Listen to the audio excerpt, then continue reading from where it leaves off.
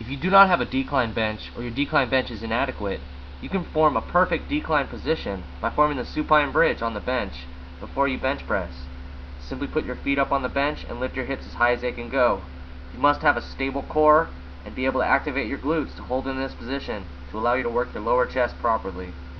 Keep your hips high to put yourself in the proper position to work your lower chest. You should be contracting your glutes tightly. This supine bridge position puts you in the perfect angle to work your lower chest.